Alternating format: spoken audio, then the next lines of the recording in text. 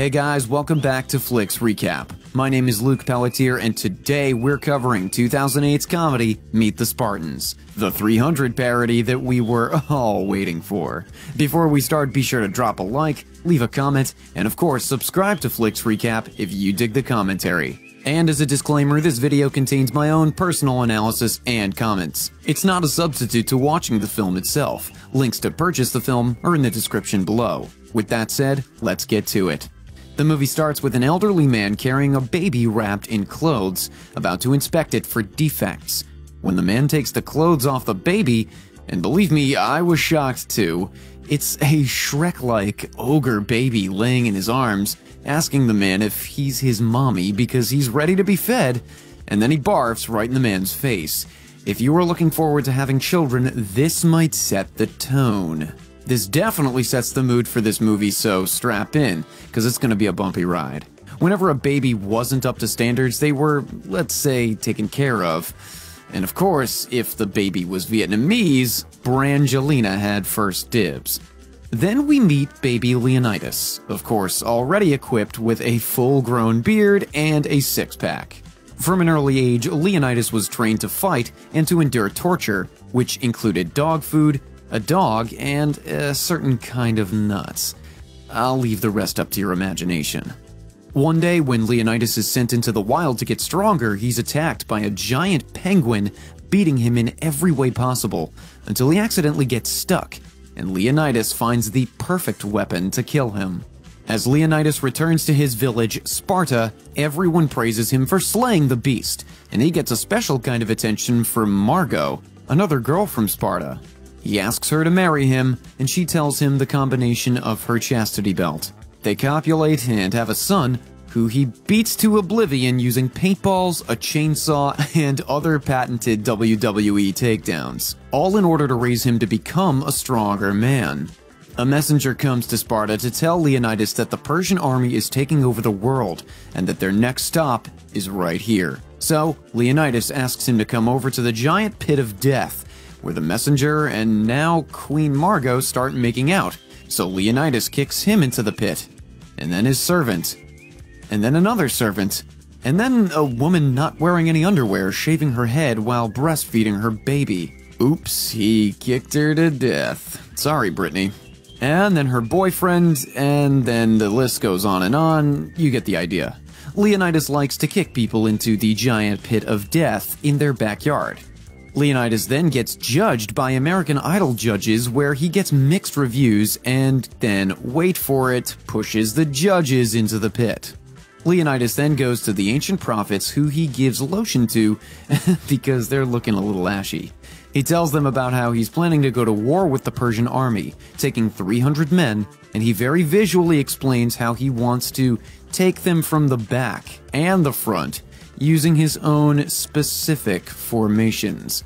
But they tell him that if he goes to Persia, he'll surely die. Leonidas sits next to his wife, sleeping, when he discovers the long list of people she's done the deed with tattooed on her back, including Shaq, Dr. Phil, and even Borat. I guess she's had a checkered and exotic past? He tells her how he's worried about the attack because of the prophets, but she reminds him there's only one person he needs to listen to: Oprah. Then, because this could be their last night together, they do it one more time. And with it, I obviously mean Leonidas using Margot as a human workout rod. Afterwards, Leonidas meets his army, which consists of a little less than 300 men, but that's only because they didn't all fit the requirements of having a hot bod. Then the son of Leonidas' best friend, Sonyo, comes over carrying a huge package, which he delivers to his father, and Leonidas thinks he should join the army too, with which Sparta's next top model judges agree, and so he joins. Leonidas says his proper goodbyes to his family, and he and his army leave, holding hands and singing "I Will Survive." When they get to the hot gates, the army take a well-deserved Gatorade and Krispy Kreme break, which is when Paris Hilton shows up asking to join the army, but Leonidas refuses. Afterwards, an army of Persians show up. The two armies face off toe-to-toe. No, I mean in a dance battle, literally toe to toe.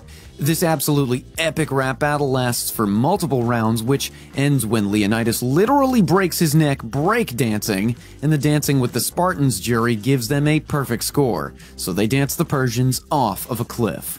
Alright, if you've made it this far, you're kicking back and enjoying the video.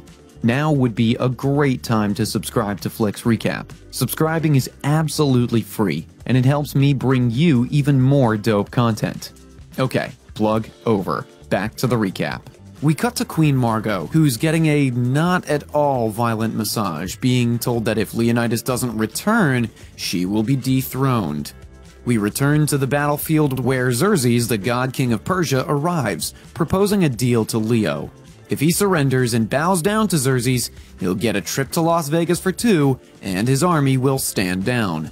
Everyone tells Leonidas to take the deal, but he doesn't, so Xerxes unleashes hell, or at least hell's worth of yo mama jokes, because the two armies are now rap battling again, and it's getting vicious to say the least. With jokes like yo mama's so hairy she only speaks Wookiee, and yo mama's so ghetto when she breastfeeds Kool-Aid comes out, Leonidas' army wins again, and the Persians retreat. We cut back to Queen Margot, who tells one of Spartan's advisors that they need to send more soldiers to battle, and that she's willing to do anything for it. So she drops her robes, ready to start the action. But she never gets around to it because, let's say the advisors had already sent his soldiers. We then get to a Persian adult party where Paris Hilton tells Xerxes about a passage through which they can get to the Spartans unseen. Leonidas finds out about the Persians finding a secret passage, so he sends one of his men back to Sparta to tell their tale, and then Xerxes arrives with his army. Queen Margot tries to sway the Council of Sparta to send more men to the battlefield, but then the advisor from earlier tells everybody they should surrender, and it turns out he's been working for the Persians all along. Queen Margot literally unleashes a venomous rage and fights the advisor, who reveals that he's made of sand. So naturally, Queen Margot uses a handheld vacuum cleaner to kill him. After the council realized that the advisor was a traitor, they agree to send more men. We cut back to the battlefield where the Spartans actually physically fight off all of the Persians, and Ghost Rider, twisting their nipples, giving them wedgies, and using a fire extinguisher. Then Rocky shows up, and he decapitates Sonia with one hook to the head. So his father takes revenge and kills Rocky by giving him a Botox overdose. He then takes Rocky's belt, and while holding it up, gets pierced by a spear thrown by Xerxes, and dies. Leonidas gets mad. Everything starts to become a little too close to a GTA spin-off, and he goes on a furious rampage. Xerxes runs away but trips over a transformer cube, so he uses it to become a transformer. But he pulls out his own plug, killing him, but also presumably the Spartans, as he falls right on top of them. The Spartan messenger from the army gets back to Sparta and tells Queen Margot and everyone else the bad news. 1 year later, he leads the new Spartan army to fight against the Persians, but he's blind, and instead leads them to Malibu, where Lindsay Lohan is leaving rehab again. We cut to the credits with everyone performing I Will Survive at American Idol, where even Simon seems to be mildly enjoying it. The fact of the matter is, the slapstick is great, but a lot of the jokes are topical and a little bit dated since they're from the early 2000s. Still, I had a fun time rewatching this movie and dropping my own little comments here. So what did you think? Let me know in the comments below. And of course, if you enjoyed the video, be sure to drop a like and subscribe to the channel so you don't miss the next recap. Until next time.